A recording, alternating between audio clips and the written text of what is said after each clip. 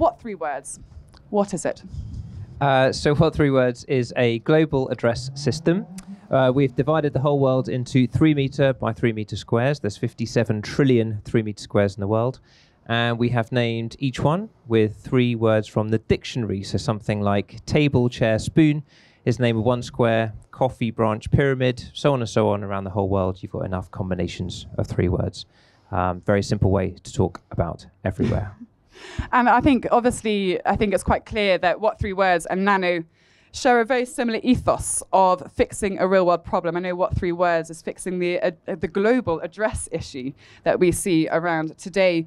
So can you walk us through kind of what inspired you to create what 3 words? Sure. So I used to work in the music business, not tech, and my job was to just get people to arrive at a gig, normally the back entrance from somewhere or some sort of long winding road in the middle of Wales. And I was known as the latitude longitude guy because I tried to impose the use of latitude and longitude onto the London music business. I said, all you've got to do is type in this 8-digit latitude, 8-digit longitude, and you'll show up at the exact back entrance of Wembley Stadium, which was a perfect solution, except no musicians want to use latitude and longitude, which is what I hadn't really banked on. For no other reason than it's just a bit complicated. There's a space bar, no one knows where the space goes, and the plus and minus and the degrees button. And so the whole idea was we've got an amazing system here, but it's just quite hard. It's been around for decades, but no one uses it, which is latitude, longitude. So the idea was if you can simplify that, maybe we can get this into mainstream use rather than using postcodes or street addresses, which are very vague and inaccurate. So that was kind of where the idea came from. Nice. And I think again, kind of showing the same ethos, it's around 2 billion people don't have an address in the world. Yep, still many people, definitely runs well into the billions, who don't have an address. You think about so much of India, a lot of Africa, a lot of South America, all sorts of countries where in many cities they're just rapidly expanding. The very last thing the government thinks about doing is going, let's name this street. And there's just plenty of places in the world where that is the case, and people just have no way of identifying where they live. And so it is also a really, really useful system for many places. For example, Mongolia, somewhere what is very popular. Very big country, not many people, but you can post a letter even to just the 3 words in Mongolia, and it will arrive, which is really, really good. And I definitely recommend, honestly, if you are sitting and lying in bed, which I know that me and my old housemates used to do, we'd always look up our what 3 words and always know where your what 3 words are. So what has been your biggest challenge? I know that what 3 words has been around for quite a few years now. What's been the biggest challenge over your tenure so far? So the actual idea and product of what 3 words has not really changed much since the 9 years ago when we invented it. And basically the biggest challenge is adoption, which is not dissimilar to something like Nano, because you've got an idea, and the only difference today, when what 3 words is really pretty well known around the UK, and back then, is just more people knowing about it and using it. That's it. And when we came onto the scene with this idea, most people kind of like, that's an interesting, quirky idea, but, call us back or good luck, and kind of thought nothing of it. And you have to sort of plow away to get adoption of your system. Even though you're not, many people think of tech companies, you're thinking of always building new features, new products to try and get it worked. It's not the same for us. We've always had this one pretty static product. You just need to get more people using it, but then you also need to get more businesses or products using it. And so you've kind of got the 2 sides of the ecosystem you have to keep stimulating. And turns out it does take quite a few years to get that to work. So it sounds incredibly familiar. I'm not going to lie to you on that front. I think, Nano, we are in the same battle as well. So, Chris, what was your kind of aha moment with what 3 words when it kind of burst onto the scene? I know that we are still kind of waiting for ours with Nano, but what 3 words had, it's how I found what 3 words all those years ago. Can you describe us that moment? Yeah, so in the UK, we had been going, this is probably about 5-6 years into the journey, and we had a pool of enthusiastic users, but we started to get used by police, fire and ambulance services around the country, the first few, and they kind of learned about it in a very odd way. We were actually featured as a storyline on NCIS, the US TV show, which was very cool, didn't know about it. And then there was a guy from the Norfolk Police Service who watched that episode and thought, this would be really useful technology for fly tipping in rural Norfolk. And then the Norfolk Police Service became our sort of evangelists. And then as soon as you do something in Norfolk, Suffolk get very jealous. And the Suffolk Police Service started using it. And so around the UK, there's about 120 emergency services. We now have 85% who use us. But the big moment for us was when the BBC ran an article, I think 2019, which basically said, download this app, it will save your life. And not many things in this world go truly viral, like you try and it doesn't happen, but that article really did, and so many people read it, and they knew that they could use it to get help with a heart attack or anything like that. And that was a big moment where our adoption in the UK just went vroom.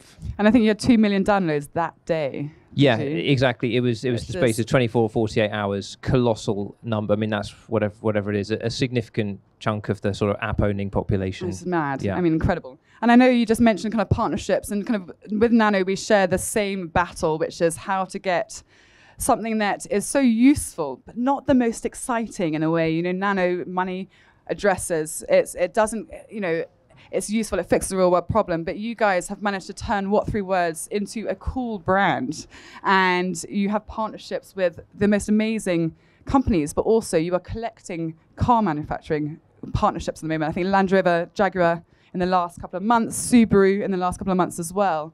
How do you go about kind of creating those partnerships and making those connections? So one of the things that I think I learned from doing this, so a lot of the startup ethos is, you know, when you're starting out, start small and then grow with who you want to partner with. And it's somewhat of the time that is true. But also, actually, it can also, the opposite can work in your favor. So with us, the first car navigation system that we got into was Mercedes-Benz, which is basically seen as the kind of pinnacle of luxury and you know, make a lot of cars. It would have been the ideal one for us. And actually what these big companies want is they want to be cool doing new stuff. And for them, that matters a lot. And so what we get is credibility from a big and established company. What they get is novelty and coolness from working with us. And so actually, I guess what I've learned is if you aim really high for that, you can be successful as a startup. And so Mercedes-Benz was the first one to put us in. We're now up to 17 car navigation systems. Some of the hardest ones for us to get into are actually the coolest car companies, because they're so cool and different enough. They're not interested in more cool and different partnerships. So actually going for the kind of old guard can be your kind of secret way in as a startup. And that's how that one's worked out. Nice. And I know that you have kind of taken, as every startup has to do, slightly out of the box routes when it comes to gaining those partnerships, whether it's through various billboards that are placed in certain places. I know that you've got quite a hilarious story around placing a billboard in a place for a particular person. Do you mind running us through a little bit around that very briefly? Yeah, I mean, adoption is as much of a difficulty for B2B as it is for B2C when you're targeting your businesses. And so whilst we do really large-scale advertising to the whole country, you might have seen this on TV in the UK, when we go into new countries, you don't necessarily have the budget to run TV advertising, which is incredibly expensive. So if you want to just target businesses, then we go in with very localized advertising. We will put up billboards on the equivalent of, I don't know, the places around here, if their office is around the back.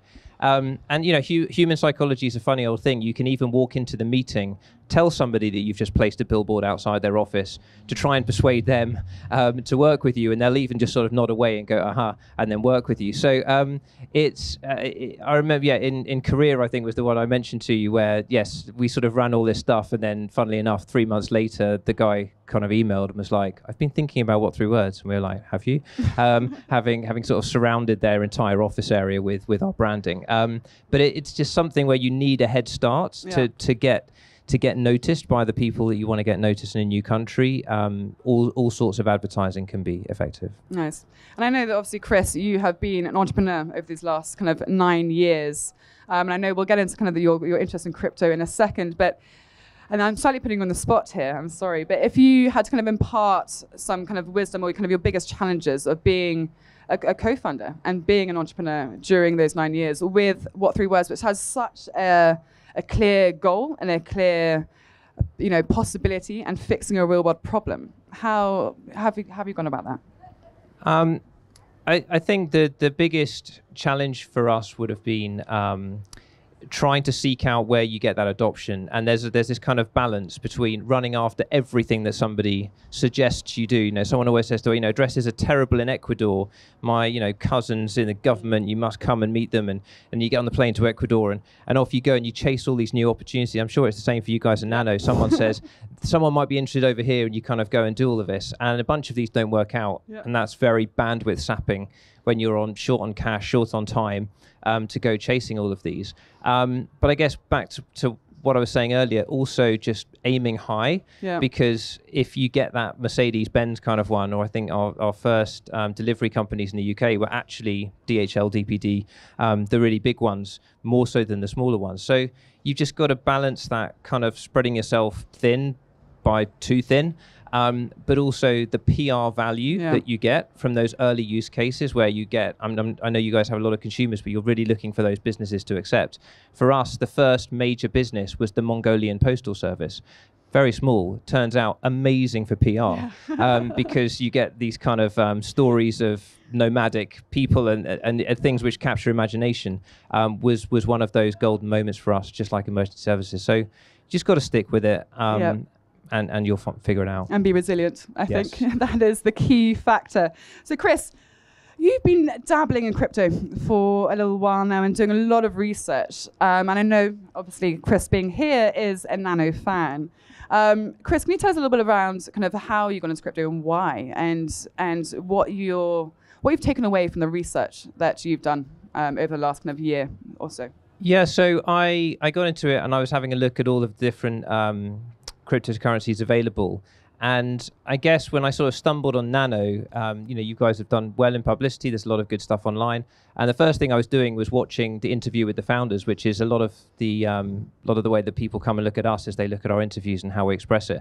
And I remember seeing talks with you and with Colin, and for one thing, just a very logical, very sensible way that you're articulating it. But then the properties of Nano itself, it's feeless and it's instant. I was just kind of looking at it going, this seems like the ultimate way to build something if you want to get adoption. But what also interested me about it is that it's obviously, it was a lesser known brand name, but I just looked at it and thought, well, that's just us back in 2013. And that's just us when people they've, you know, mapped the world in 3 meters and 3 words, and people were just like, well, you know, who cares, because no one knows about it. But I know what can be done with years of just changing perception, and probably the properties of Nano will look pretty similar in 9 years' time, but it'll be really widely adopted. So I just thought it was really interesting, and, you know, we got in touch and wanted to be interested in the part of it at this stage of the journey, because I know that human beings are fickle. As soon as that adoption comes, everyone will go, of course, Nano, of course. It was inevitable. Didn't you know? But, you know, you just got to get through those initial hurdles. Yeah, and then that's exactly it. And I think, you know, we're so grateful. We've got a wonderful kind of array of people that advise, help us, and have been through kind of a very similar journey. And obviously, you know, What Three Words shares so many properties, I think, on the journey that we do with Nano.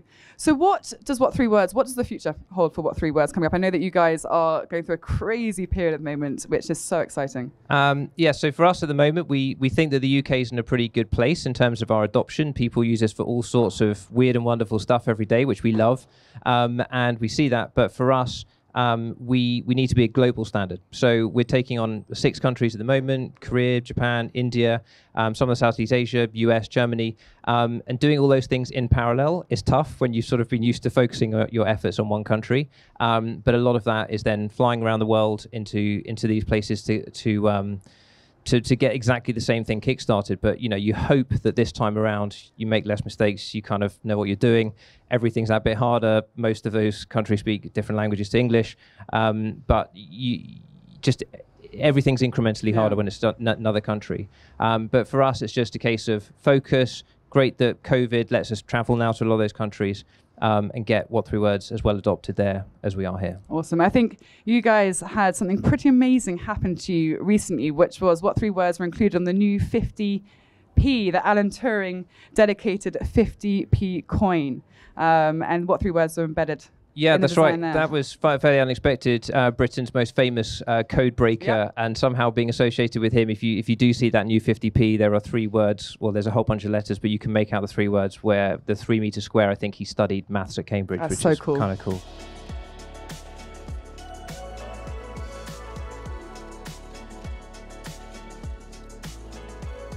the marine people grew up using latitude and longitude. In fact, they were the kind of the people who were most happy with it. But we have moved into the kind of the boating apps, the marine apps, this kind of thing. And what works offline, so you don't need a data connection to run it. So if it's on your phone, you can still type in the 3 words regardless, because all you need is a satellite from the sky. The dream. Yeah, so it is used. There's just not that many people who are mariners, so it's definitely an enthusiastic community. But it's something which is there, but we can only dedicate a certain amount of time to it.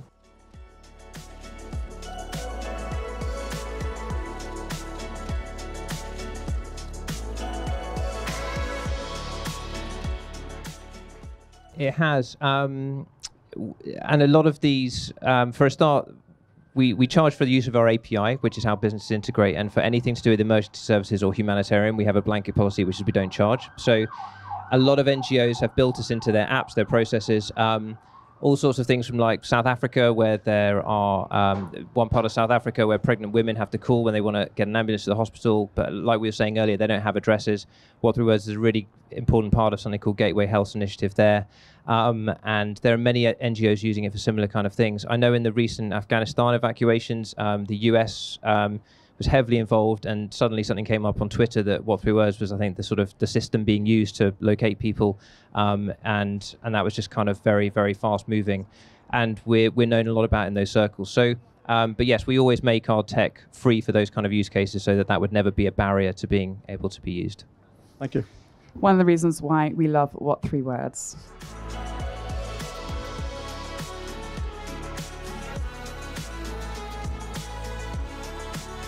What3words is in 51 languages, and we do include Chinese and Korean and Japanese. You have to make certain decisions. For example, in Japanese, we only use one of their 3 character sets for various reasons. There's, for example, we remove words like here, H-E-R-E or H-E-A-R, that you could spell in 2 ways, but they sound the same.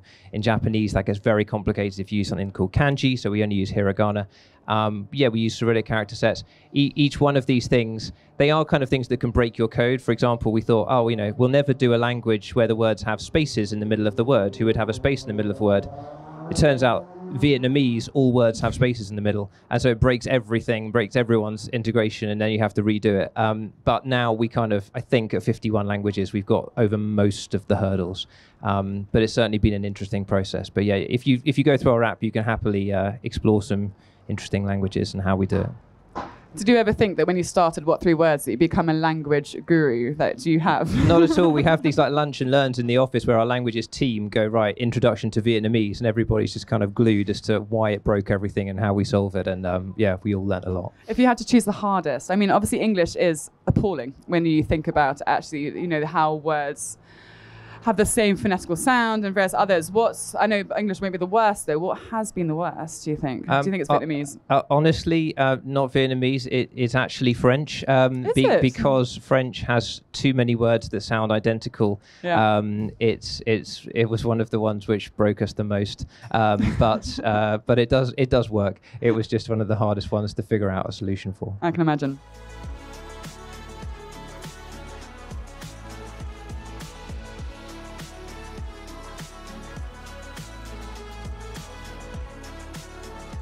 We came up with the idea 9 years ago, and a lot of people ask us, what are you going to do about height? And the answer to that is we don't do height. We just do a 2-dimensional system. A lot of people want to make the square smaller, and it's a fair point. I think at the moment, phone GPS doesn't really get any better than 3 meters. So we just kind of think, given that most people are using a phone and that's not going to change anytime soon, we'll keep to the 3 meters. I think if suddenly accuracy became centimeter, we might think about it. But I think one of the tempting things is to complicate any system or new standard and add extra things on it. But what kind of worked for us was that it's just 3 meters, 3 words, anyone's mum, grandparents can wrap their heads around it. And optional extras, you start to then stray back into the world of coordinates or those kind of systems which are hard. So for now, I think we think simplicity wins, and we may not change it, but it's not to say never. Do one thing and do it well, I think, which used to be our tagline at Nano, actually.